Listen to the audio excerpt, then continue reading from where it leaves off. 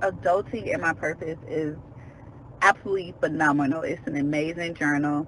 I've had many journals in my life, have done a lot of reading.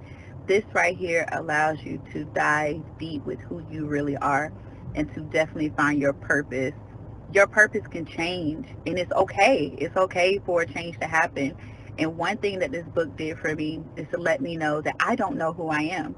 And it's okay not to know who you are, but you have to learn. And this book allows you, or this journal allows you to grasp that concept of who you are, minus what the expectations that reality has set, or the expectation that people have told you that you are. And things that you don't think get to you mentally, it does. Dr. Nicole, this journal is absolutely amazing.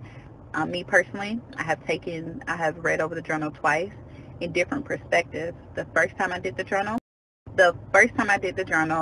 I don't feel like I was being 100% with myself. I was looking at it from how other people see me or how I want to be seen and not taking it for what it is. Who are you?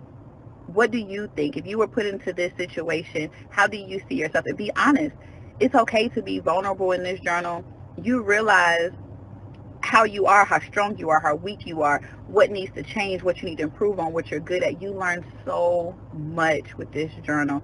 Adulting in My Purpose, like I said, is absolutely amazing. If you do not learn and change from this, you did it wrong.